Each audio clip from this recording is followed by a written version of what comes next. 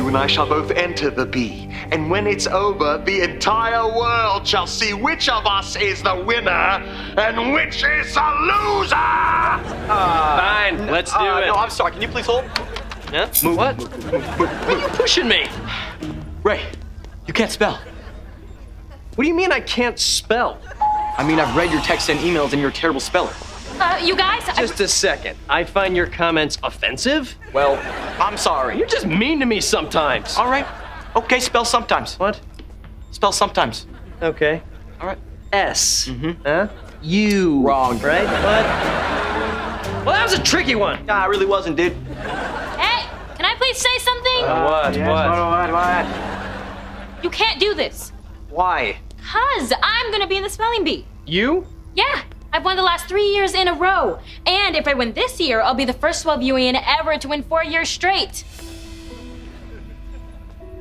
Oh, Charlotte. Charlotte. You ever think about anybody but yourself? What? I can't have this one thing? He just wants this one thing. And you, as my friend, you won't let me have this one moment in the sun to beat Dr. Minyak at spelling? Just one sunny moment. But the guidance counselor at school said it would be great for me. Yeah, great for you. See, for you. Must it all be about you, Charlotte? Okay, fine. Sorry. I hope so.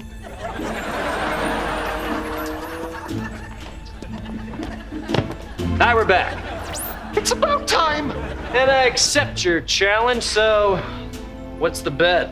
The bet is, whichever of us loses the spelling bee must ride a child's tricycle all the way from Swellview to California and back!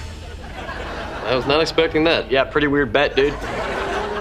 But I ain't gonna lose, so you gotta bet, Minyak. Oh, lovely.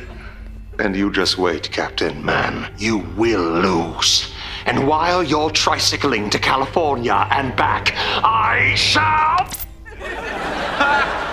He had more to say, but you didn't care. Nope.